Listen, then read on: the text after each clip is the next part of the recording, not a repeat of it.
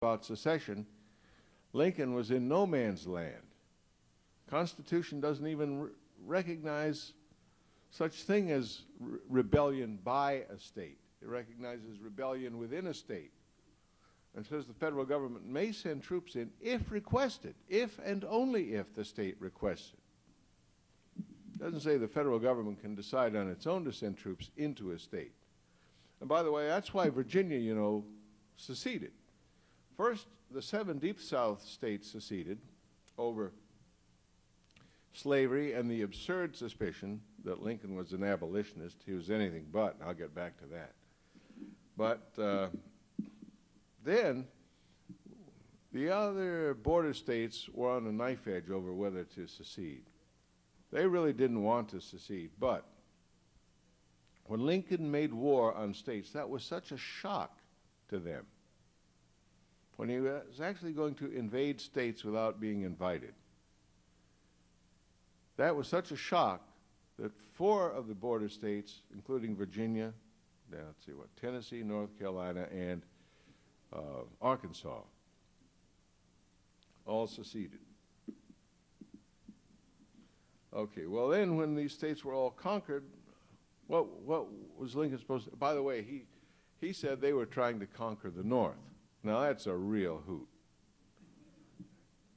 The idea, he said they were trying to destroy the government, destroy the Union. They weren't trying to do that. They were withdrawing from it. When you quit a club, you don't destroy the club. The club is still there. When the South left the Union remained. It was diminished, but it was the same Union. Lincoln said they refused to accept the results of his election. No, they did accept those results. That's why they left. They didn't say Abe Lincoln is not the legitimate president of the United States. They said Abe Lincoln is the legitimate president of the United States. Bye. Well, after the war, Lincoln faced the problem of Reconstruction. He had to install puppet governments that would be pro-union. Now, again, this runs up against that little annoying obstacle called the U.S. Constitution, which he was trying to save, you know. According to the U.S. Constitution, each state is entitled to a Republican form of government and to set standards for its own voters. So Lincoln naturally decided he would impose his form of government, and he would decide who could vote. This is how you have to violate the Constitution just a little bit in order to save it. This is self-government. That's what the North was fighting for. So he told his secretary, John Hay, I love this formulation. He said,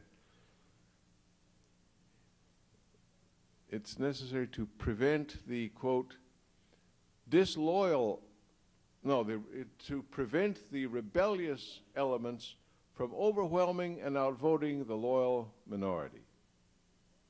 Let's take out a couple of those adjectives and you get this. Necessary to prevent the majority from outvoting the minority. This is the new democracy he was imposing in the South. See, in most democracies, the minority does lose to the majority. He wanted a democracy where the minority would win. Now that's really getting creative. Well, Lincoln, I don't want to overstay my welcome here. I know you really don't want me to talk all night, but anyway. Note again, though, Lincoln in the Gettysburg Address said, 77 years ago, our fathers brought forth upon this continent a new nation. Well, this is the language of 19th century nationalism. It was